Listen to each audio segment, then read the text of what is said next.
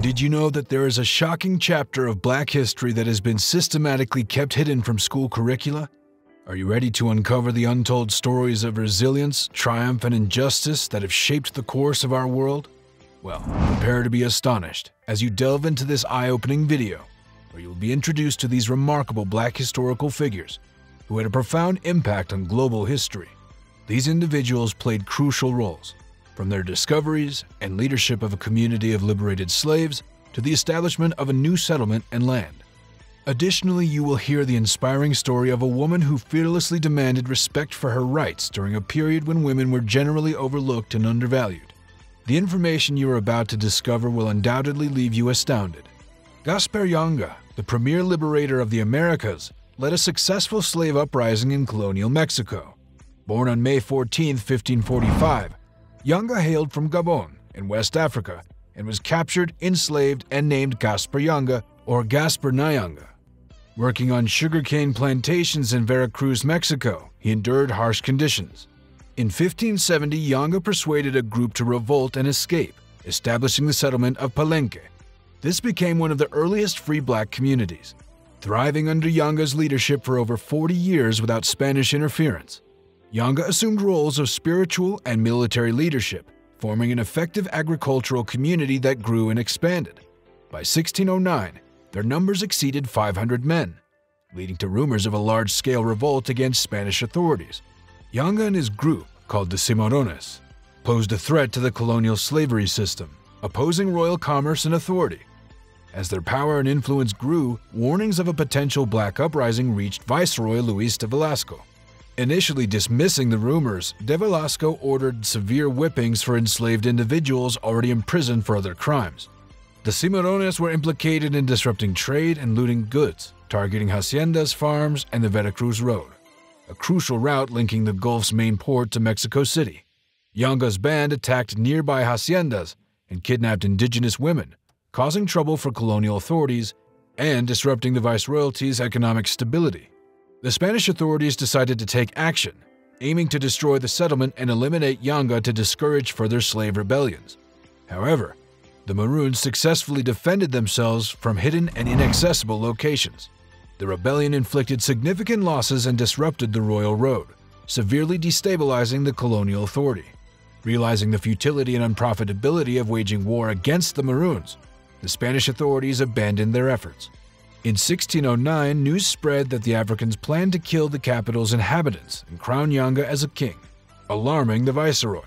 He then sent a well-armed militia led by Pedro González de Herrera, consisting of around 550 soldiers, to defeat Yanga and his Palenque. Yanga's forces, comprising approximately 100 fighters with firearms and 400 armed with stones, machetes, bows, and arrows, used their superior knowledge of the terrain to resist the Spaniards. Yanga's strategy aimed to inflict enough pain on the Spanish forces to initiate negotiations. His plan succeeded, and he sent his peace terms through a captured Spaniard. Yanga proposed a similar deal to the one that had ended hostilities between the Indians and Spaniards, offering self-rule for the Maroons and their support as long as they were not attacked. However, the Spanish authorities were determined to continue the fight. Another group was dispatched to confront Yanga and his Palenque, resulting in fierce defense from Yanga's forces and heavy casualties on both sides. After several defeats, Yanga once again offered peace but presented the Spaniards with 11 conditions. The most crucial terms included recognizing the freedom of all Palenque residents prior to 1608, acknowledging the settlement as a legal entity governed by Yanga and his descendants, and prohibiting any Spanish presence within the community. In return, Yanga promised to serve and pay tribute to the Spanish crown. In 1618, after years of negotiations, the treaty recognizing the settlement as a free Black community was signed in San Lorenzo de los Negros. By 1630, the town of San Lorenzo de los Negros de Cerralvo, now called Yanga, was established in present-day Veracruz province. In 1871, Yanga was honored as a national hero and the first liberator of the Americas, around 50 years after Mexico gained independence. The story of Yanga was documented in an anthology published in 1870 by Vicente Riva Palacio, portraying the proud Maroons of San Lorenzo de los Negros who refused to be defeated. In the 1500s and 1600s, male Spanish conquerors dominated the historical narrative, settling in regions of New Spain and subjecting the indigenous Pueblo people to documented horrors. While the victories of Spanish conquerors are celebrated, there is a lesser-known history of women challenging Spanish authorities.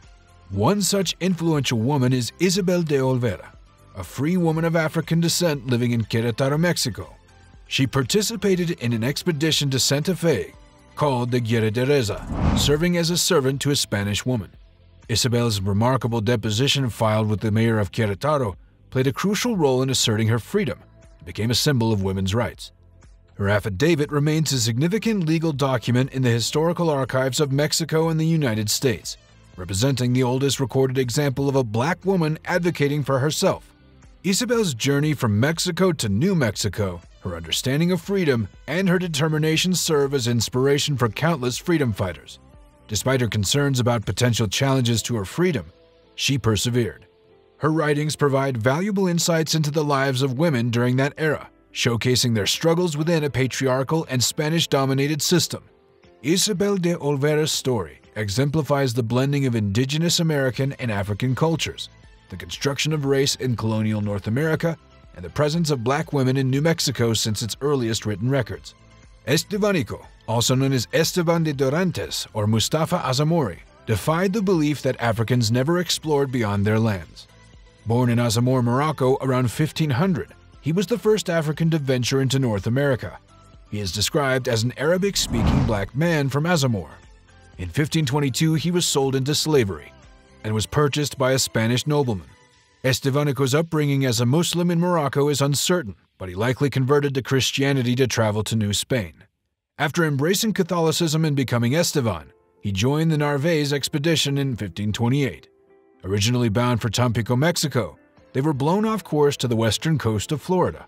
Unsatisfied, they sailed north, vanishing and leaving Estevanico to lead a 300-mile march, encountering Native Americans and hardships.